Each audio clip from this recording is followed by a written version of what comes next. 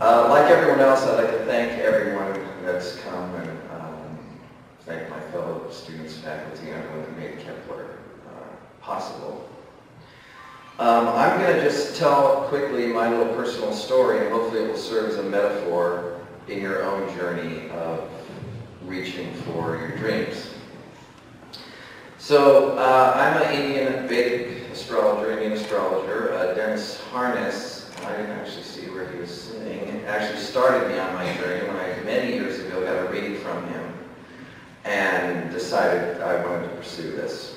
But it was in 2002 at that UAC that I first heard about Kepler. I have a bachelor's degree, but I heard they had this new MA. And Kathy Coleman, the then president, talked to me, and Dennis talked to me. We think you'd be a good fit for this. My bachelor's degree background was in stuff that would fit with a master's in the history of astrology. And, I thought about it, and unfortunately at that time, the master's degree temporarily went away. And then in the meantime, some Kepler students started traveling internationally.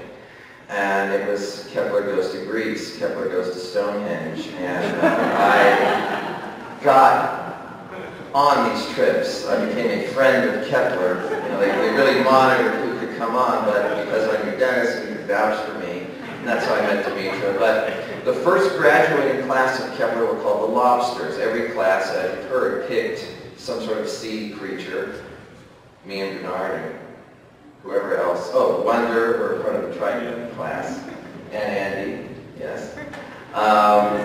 But it was the Lobsters, and I really grilled them. It was Kepler goes to Greece, and I was grilling them the whole time. How much time did it take to study? What would it take? I'm trying to figure out, can I really make this manifest in my life? And it was on a beach in Samos, Greece, the birthplace of Pythagoras, or who we call Pythagoras, in the middle of the night, full moon night, where talking to several people, and Myri on the beach, I think Myri was one of them, and other lobsters, and I made the decision that yes, I'm going to go to Kepler. I then had to meet with Lee, of course, later, and discuss my prerequisites, because I didn't want to go to school forever. Exactly. Talking to her about my background as a professional Indian astrologer and also my undergraduate stuff, we worked out that I could get it done in 3 years. Because I told myself 6.5 years ago that if it took more than 3 years, I wasn't interested. So I start Kepler, and I'm thinking, maybe this was affirmative action, because I'm like the token Indian astrologer. And you'd think with such a great omen of the full moon on Samos, I'd be this great student, and I started really good. Kepler has an interesting grading system. It was pass-fail. There was pass with distinction, pass, fail, fail miserably, and you are dead to us. And I was really good. That first class, that 101, that history, I ate that up. I turned in everything on time, and something happened called life, and I suddenly became one of these people that fell behind, and I think I'm almost the worst student. Just because I'm standing up here representing the masters, it's not because I did the best by any means. It was a challenge. It was very hard. I was ready to let go of it many times, and I had the support of some very strong friends. And it was actually holding on to the vision of this moment, speaking to you from here, seeing that as a reality that kept me going.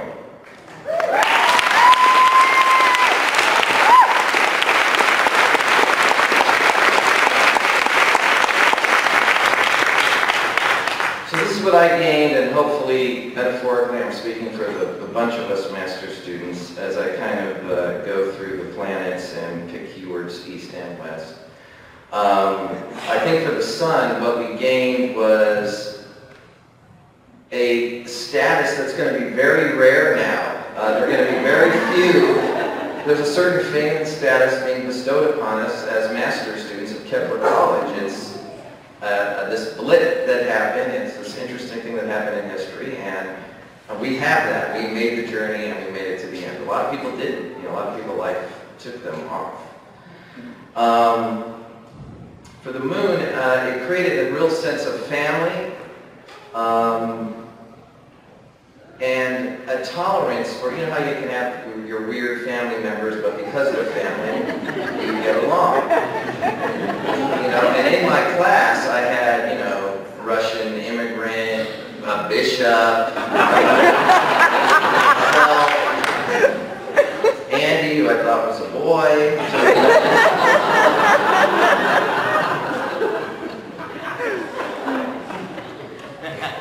And this, you know, there were psychological astrologers, there were all different kinds of astrologers. In fact, one of the first personal debates, you were forced to do big debates, I'll get to that in a minute, but one of the first personal debates, I was with a psychological astrologer who was like, you know, how can you possibly make predictions, you know, as an Indian astrologer, you know, you're taking away people's free will.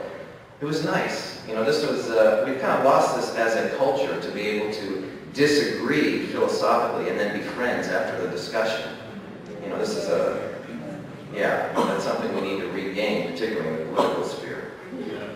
For Mars, as a graduate student, you really had to stand up and present your arguments, and actually all the students at Kepler were required to do these debates, of which I would always somehow be on the losing team, although Bernard did give us the winning vote, one vote to win at my first one. It wasn't until the last debate that I finally realized how the game was played, and we won. But that's what it is. You have to, you know, especially as a graduate student, and that brings me to Mercury, which rules students. Being a graduate student is different than being a bachelor student. There you're learning things, and you're just learning and retaining. With a master's, you're pushing the boundaries a little bit of what is known and kind of challenging and finding a unique angle, and certainly Kepler inspired us to do all of that. We also had a very diverse, I mean, I kind of mentioned this before, but just in terms of careers that were at the school, you had all people from all walks of life represented, from bail bondswoman, psychic, religious leader. You know, it was quite a bunch of us. Jupiter, respect for higher knowledge. Obviously, that's what the whole Kepler experience is about. One of the things you learn is that astrology is intimately involved in all of history. Almost any history you took in college had the astrology taken out of it, you know. Roman leaders didn't make a decision, typically, without astrologers. I mean, it was dialed into the culture. But it gets sanitized in mainstream education. That's changing slowly, but it's there. And you learn that astrology transcends every culture. I'll just leave you with that. One of the unusual keywords for Venus is purity, and I'm going to say that the excellence that was required of us as students is something that I gained from Kepler. Gained from having to rewrite less than perfect things over and over again, in some cases. And even though I'm a traditional Indian astrology, I'm going to use the outer planets out of respect for many of my peers. We already talked about Uranus, that just happened a few moments ago.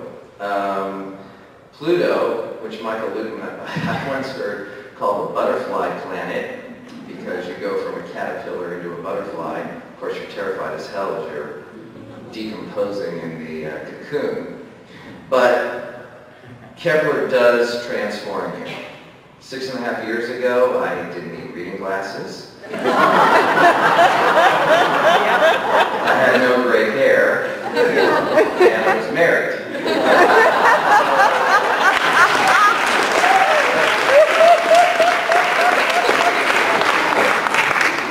It's a crucible of change. Saturn, perseverance and discipline, it really was perseverance. And I was going to read what a bishop read to kind of illustrate that. I'll just hammer that wrote, just take that home, you take nothing home, that persistence can get you where you need to go. And one other thing, which I'll link to Neptune, one of my favorite writers, J. Michael Straczynski, wrote, never surrender dreams. Wow.